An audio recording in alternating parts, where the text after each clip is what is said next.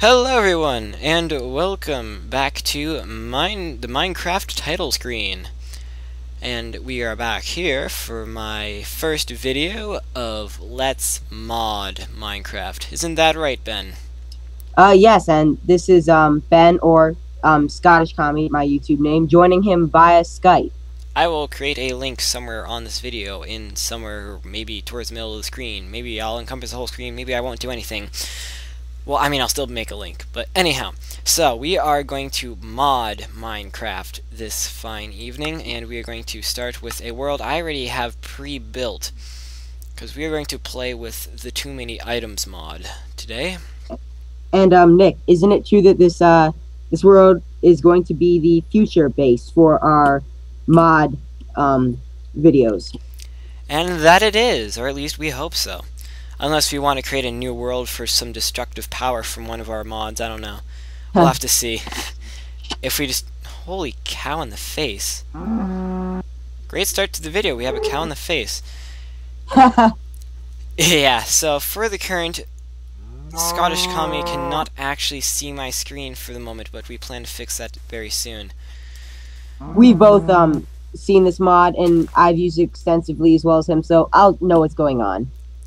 Also, occasionally, I will probably be using Scottish Commie's computer, in which case we'll be able to do much more graphically intense things. But, anyhow. So we start off, this is my lovely little fort that I've created at the spur of the moment to just simply show the Too Many Items mod, which you can now see. I have all these blocks on the side of my screen. And because... And this is a good mod also, in case any of you have had experience using INVEdit. it's kind of like an in-game INVEdit, just not nearly as advanced. And as you can see, I have all 7 of my preloaded inventories saved.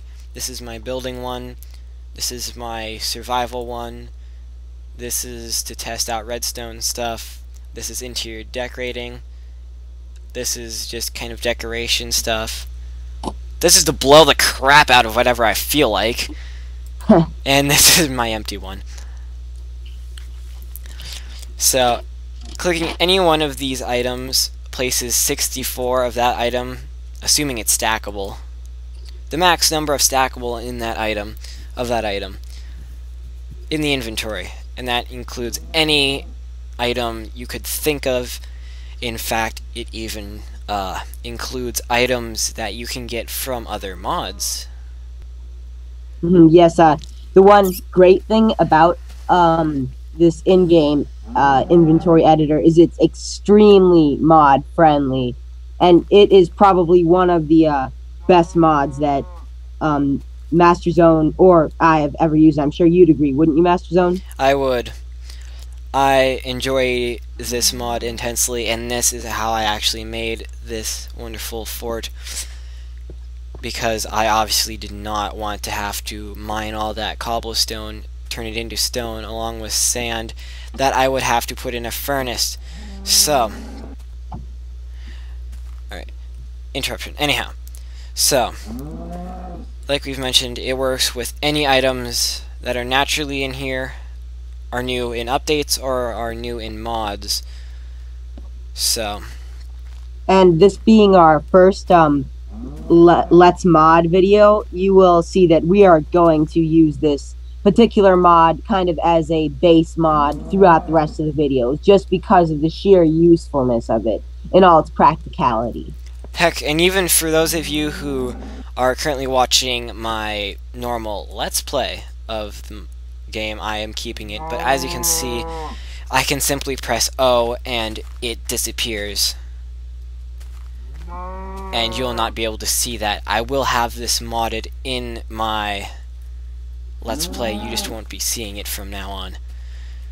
Anyhow, back in the fort, as you can see, we currently have a downstairs, and we are going to use this downstairs-ness to our advantage to test out another mod that we currently have installed, which is the Monster Spawner GUI mod, which basically just lets us alter the mob spawners. Alright, so using our in-game invent editor, we're going to find where the mob spawners are. Here they are. Don't you just love Don't you just love mob spawners, Ben? Yes, definitely, Nick. And one question actually about this mod. Hmm. I know we set it up also on my Minecraft account, but I wasn't exactly sure considering I haven't used it yet. What did you do to select the certain mod type? Did you simply right-click on the mob spawner? That's all I did. Just right-click and you get this lovely selection of a chicken, a creeper, a giant, a monster. The monster is actually like an evil version of yourself. Zombie pigman, skeleton spider, zombie cow, ghast mob. Couldn't get the mob to work. I assume that's supposed to spawn, you know, those mobs from Classic. Pig, slime, squid, and let's try slime. Word of advice, by the way, do not spawn a ghast into the outside world. It's a bad idea. Not only do they launch at you with deadly projectiles, they kind of just disappear. Like, they float out into the sky and you never see them again. Unless, of course, you have it in an enclosed area. Alright. And I'm sorry to break your guys' hearts, but you cannot put a saddle on a ghast. I was watching people helplessly try to do that, and sorry to put you down, but that's some background information on ghasts. Aw, I wanted to ride a ghast. Is this... that's the problem. I'm not on peaceful. Maybe? Maybe that's not the problem. Why am I not spawning slimes? Do I not have a big enough space to spawn them? Grr. Well, there might be a block restriction on slimes. Yeah, they do require a lot of space. Alright, so let's go outside and during the... Is it nighttime? I don't know. We're going to find out how soon it will be until nighttime. And we're basically just going to take some TNT, blow a hole, and... Well, I don't even need to blow a hole necessarily. I just need to go outside and place a spawner. How... This sucks. Maybe... I don't know, let's see. Let's take some stuff and we're just going to dig a big hole, I guess. Because it's nowhere near nighttime. Wait, I can just load my inventory. Alright, so we are going to dig a hole towards the outside of our fort. The one thing that disappoints me with this in-game inventory editor is that it does not have the functionality that InvEdit does, in which you can edit how many of the item or the damage on the item. So therefore I cannot use a golden shovel on all of this dirt to dig it instantly. Another question actually, and this is what I guess correlates to one of the bonuses of InvEdit. With InvEdit, you can set the weapon's damage to negative. If you do that on your armor, generally you won't take any damage whatsoever until the armor eventually will go positive damage. And I can't really explain that all too well. You'd have to see it yourself. But the in-game editor is more practical for the most part. There are constraints, as with any mod.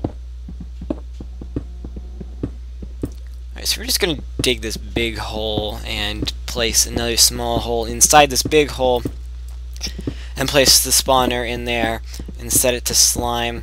Close off, or at least mostly close off. Well, yeah, I'm going to have to completely close off the entrance and hope something happens. Normally, I would be excited about the iron I just found. But I'm not doing a Let's Play. I'm doing a Let's Mod. Well, we are doing a Let's Mod.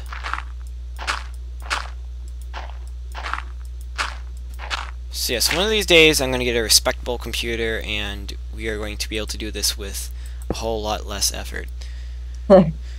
Maybe I won't be blind then. Yeah, I'm sorry about that.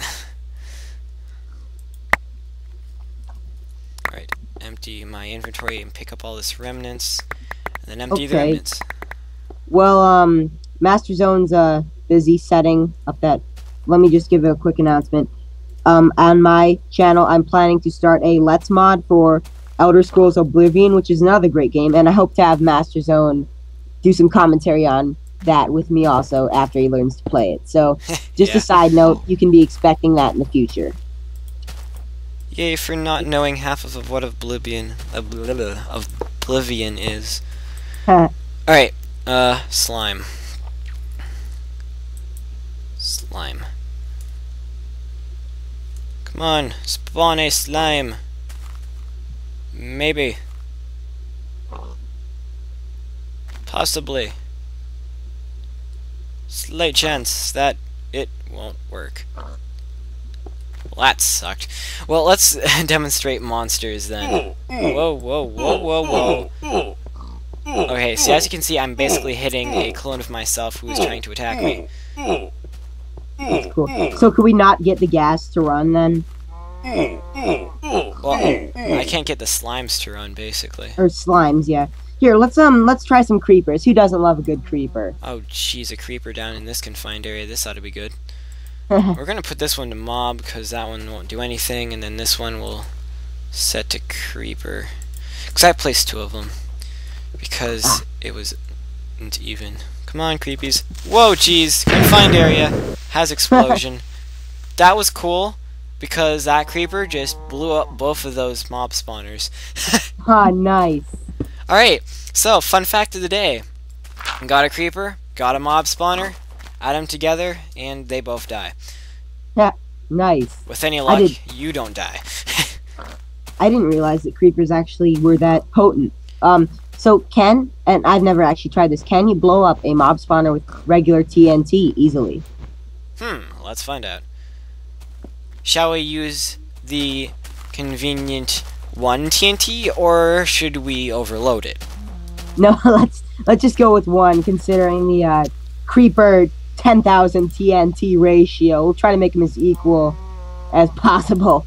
So let's not go overkill this time, Nick. Ah, well, can we go overkill next time? Maybe. Alright. Once your computer doesn't lag out. Well, I'm not going to place that much TNT, jeez. Alright, so we're just going to set this to a simple mob so it doesn't do anything. And we're going to place a TNT.